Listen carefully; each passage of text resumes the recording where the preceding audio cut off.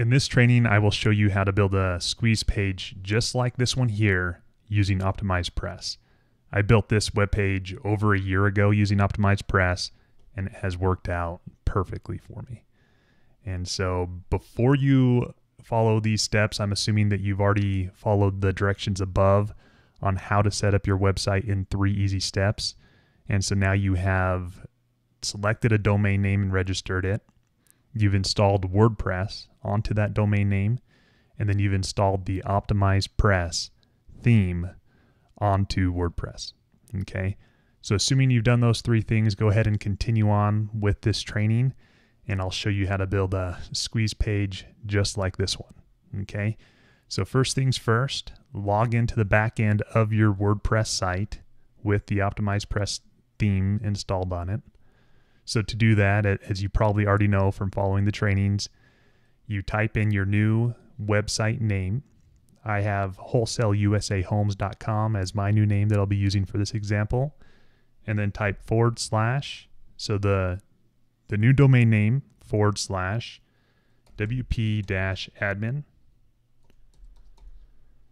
And so you go there, and then it will pull up this page here. Okay.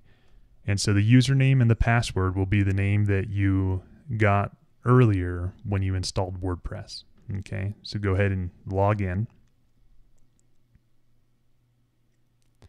Now, assuming that you have OptimizePress installed properly, it'll be over here on the left-hand side.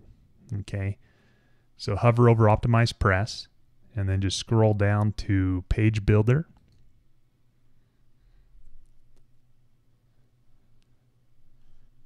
And now create your new page and choose a page name. So for the name of this page, I'm just going to write Join My Buyers List.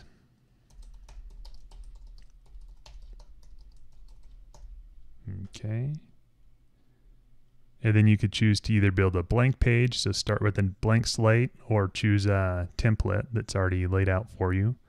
Let's just go ahead and select a template. And then we'll scroll down to opt-in pages, okay, because that's what we're building. And so let's just go ahead. You could choose whatever one you want, but for this example, we'll just select this one here.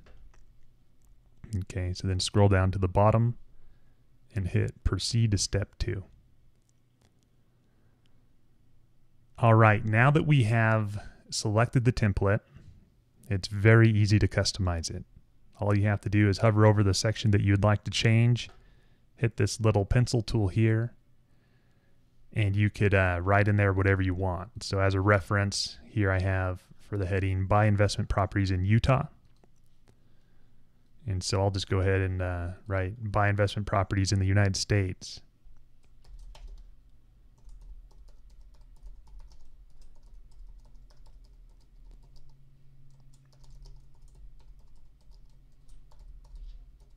Okay, so buy investment properties in the United States. And then we could change the size here if you'd like. And you could also change the color. Let's go ahead and make it a little different. Let's make this one blue instead of green. So we'll use that blue color. You could choose if you want it, how you want it aligned and everything. Okay, then go ahead and hit insert. And as you see, there's your new heading for your web page. And then the next step, okay, so offering steep discounts to cash buyers. So we'll click the little pencil tool here.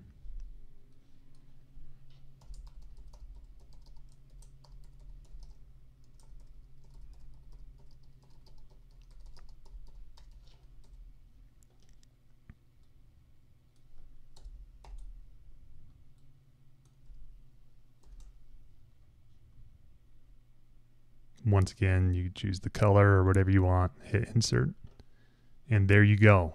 And so I'm going to continue to go through and just build this whole thing out. But if you're more of the type who just likes to get in there and figure things out, it's not very hard to figure out. It's a pretty cool. So just get in there and play around with it. If you have a video that you want to upload, you could upload that here. In this case, I actually just have a picture there. So what you could do is you could just delete the video spot.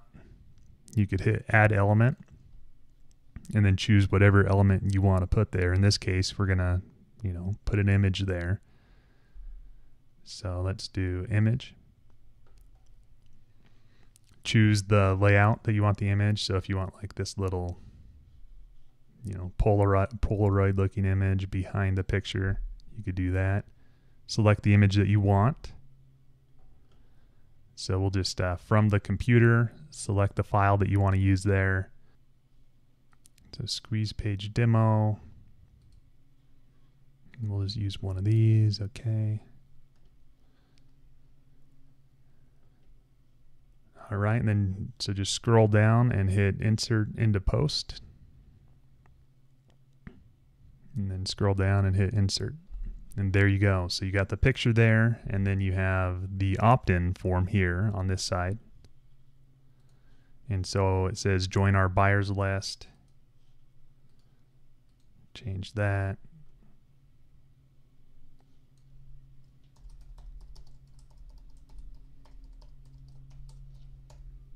Okay, so join our buyers list, and then you could go to advanced options here. And this is how you could change the color and the size and everything. So let's make the size bigger. Let's do like 35 pixels. We want to center that. And then for the color, let's just do that same blue color.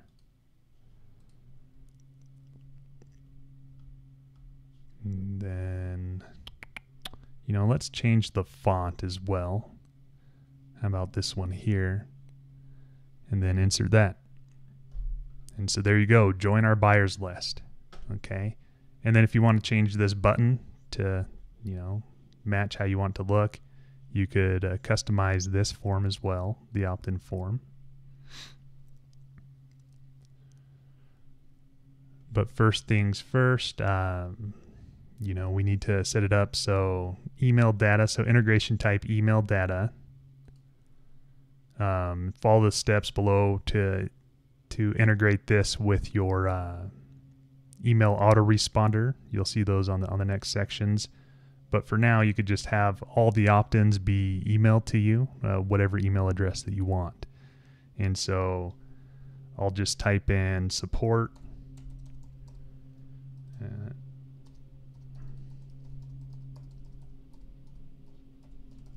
Support at wholesalingtoolbox.com. So now anytime that somebody opts into this form, I'll get an email here, okay? And then if you have a thank you page, you could type that here. So they'll opt in and then they'll be taken to the thank you page. So I'll just put thankyou.com. Whatever your thank you page address is, put it there. Okay, so we have that. And now if you want to change the way the submit button looks, click on submit button, and then you could either keep it the same color that it is down there and change the text, or you can completely customize it. Okay, so we'll create a custom button here. So the text, whatever you want to say, I think for this one it says subscribe. So we'll do that. So right here.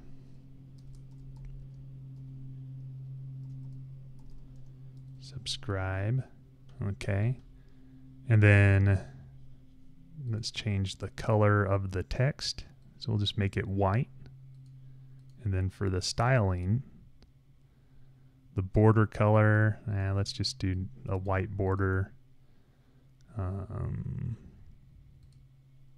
Color, let's do like some kind of a blue for both of these, and you could customize them exactly how you want.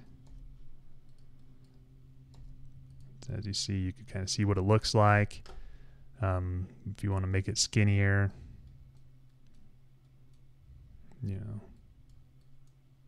or 100% across. And then you see how it has like all these effects on it. So you could make it, you could turn off the shadows, turn off all of this stuff, inner shadow, turn off the shine, and then you're just left with a really simple button here. And you could customize it to make it look however you want to fit your style. Okay. And then just hit insert. And there you go. You got your custom opt-in form here. If you want to get more information from the sellers, you can, or from the buyers, you can. You click on the content tab and go to the advanced. Actually, like I said, it's been a year since I've done this. Oh yeah, here you go. Add new field. So you could ask for their address if you want. And you choose the order that you want it on. So let's say third, and you could choose whether you want it required or not. And so there you go. There is your opt-in form. Okay. I'm gonna delete that third one there. Okay. All right, so we have the top part built, and then below that it looks like we have just some information here. And so let's create this part here. So buy properties 20 to 40% below market value. Okay, so add element. And then for that one is a feature box. Okay, so you could choose whatever you want the feature box to look like. In this example, I used this one here. And then choose the title that you want.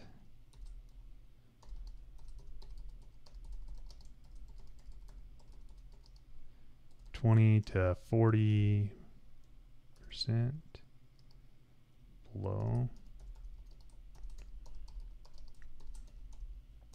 below market value. Okay, and then for the content, we'll just copy and paste that. I noticed that for the titles, you want to type them in manually. If you don't, then you have a hard time formatting them. For just bodies of text, you could literally just copy and paste. And so we'll just paste that in. And then if we want to change this color here, we could go to the advanced options. Change the size of that. Let's make it like 33. And then the color, let's just do that blue color. And insert that. There you go. It's a little big, but you could go in and change the size of that however you want. And then what else do we got here?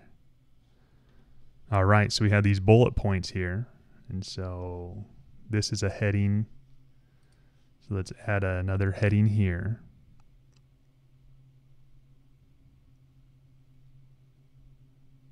Or a headline, okay.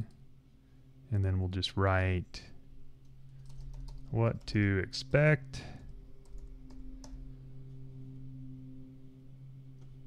Choose the size that you want. Choose the color. Whether you want it centered or not. Okay, so what to expect. Or here's what you'll get is what I had, but you get the idea. And then we'll add an element here. And then we'll just do a bullet block. Now as you'll see, I have these arrows going to it. These are the only two options that you get, but you could customize it to put whatever icon you want. So if you have a little favicon or something that you want to use, feel free to do that. For this example, I'll just choose those. You could upload whatever design you want right here though. So we'll insert that. Oh. Try that again. Okay, choose that one. And then go to, oh yeah, we have to add some items there. Okay, so for the first one, we'll just copy and paste these. Obviously, put your own content in there. Add new. Command C.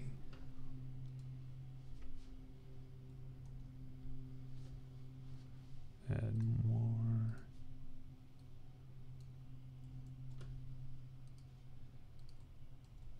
Okay. And then last one.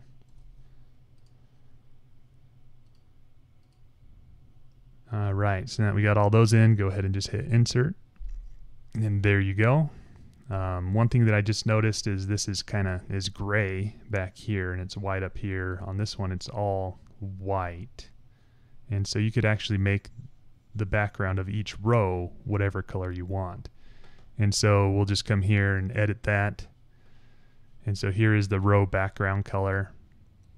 We'll just make that white and hit update, and there you go. It's now white behind.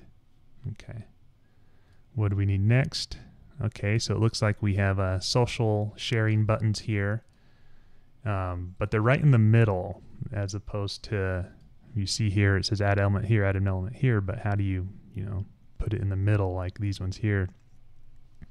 And so what you do is you just create a new row, add new row, and then we're going to do a one column row to get it right there in the middle. And then go ahead and hit insert. And so now you see you could add an element right here in the middle. In this case, we're going to add the social buttons.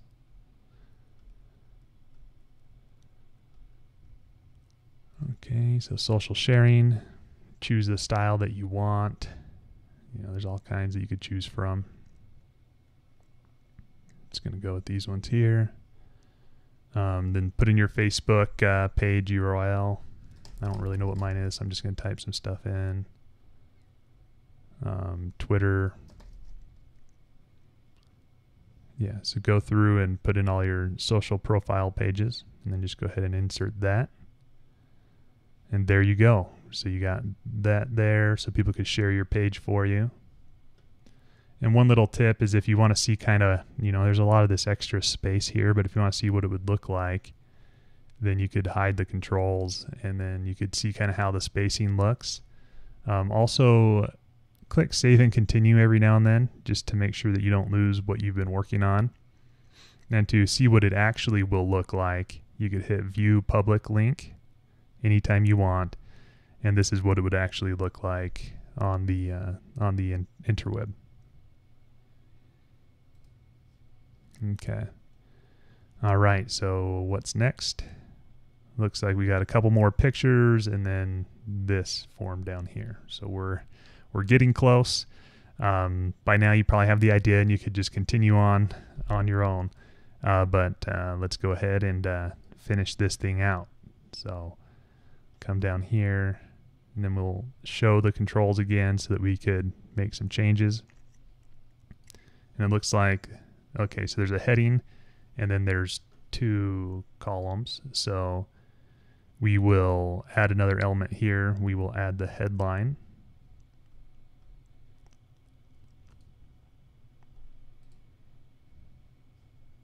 And that says examples of properties offered in 2014.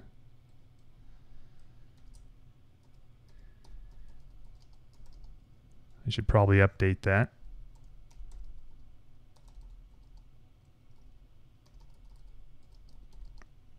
So we'll do 2015 because that's when I'm making this video. So, okay, examples of properties offered in 2015. Choose the size that you want, the color,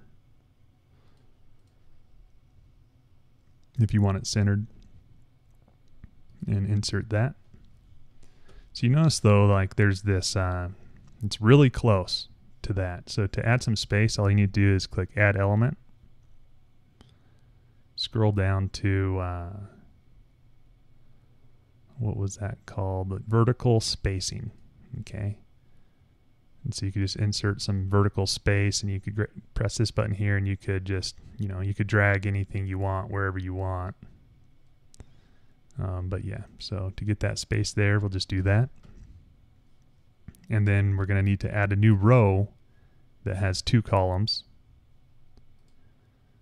And then for these two columns, because we're doing these pictures here, we'll add an element.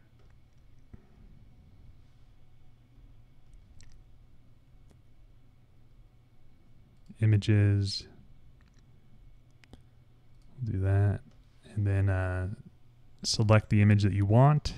I'm just going to use the one that we uploaded earlier for this example. So you can either do it from your computer, but I'm just going to go to the media library here. Choose this one. Insert into the post. Then just scroll down and insert that. And then what you could do, I mean, you'll put another picture there or whatever you want, however you want to build it out. But if you press this button here, we'll actually copy whatever that element is. So now you see there's two of them, and I'll just drag one over here. Okay. So now that we have that part built out, looks like we're down to the very bottom here, common questions. And so add another row, single column, insert into page, add element, and we'll do headline.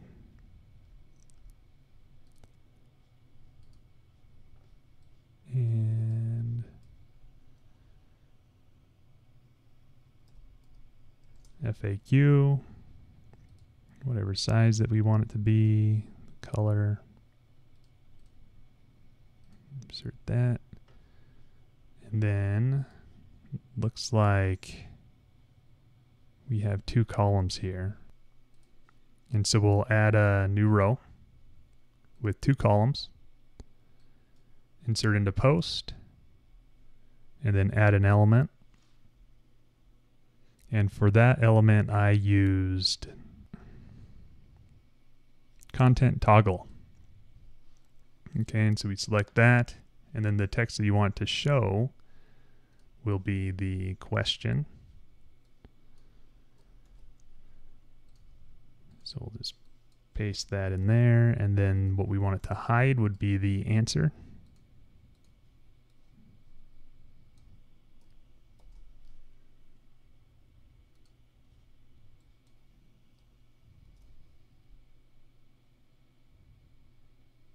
Okay. And so we'll just go ahead and insert that, and there you are. We could add another one.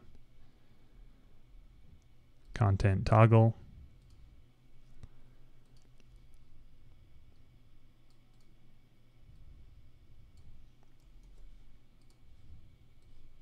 We want to show here.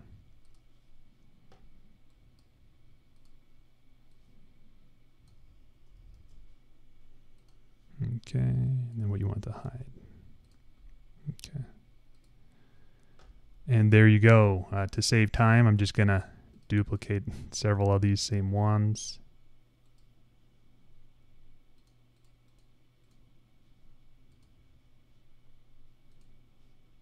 Okay, so there we go.